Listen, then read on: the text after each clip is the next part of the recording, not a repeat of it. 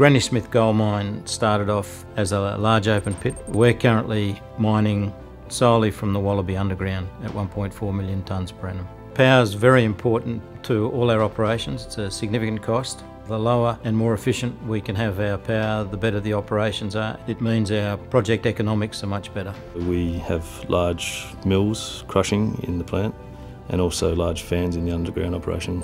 So anything in between that, from pumping to transfer of materials on conveyors, all requires a power supply. The existing Granny Smith power station was 25 years old. They were large, old diesel sets. We needed to replace the diesel gen sets with something, so we tendered, and Aggreko put forward what we think was a very good solution, the best technical solution and certainly the best economic solution. We chose a gas station over a diesel station mainly for the efficiency of delivery of gas and also the longer term, lower term pricing of gas. Aggreko will provide the entire source of power for the operation.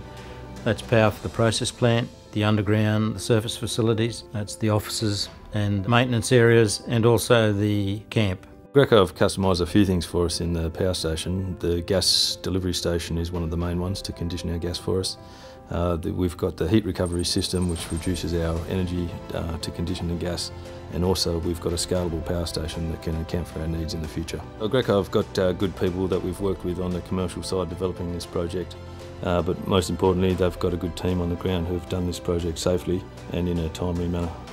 A number of us have had long associations with Aggreko through experiences in the mining industry, and Aggreko has always had a very good name, and that name was one of reliability and delivering power when you need it.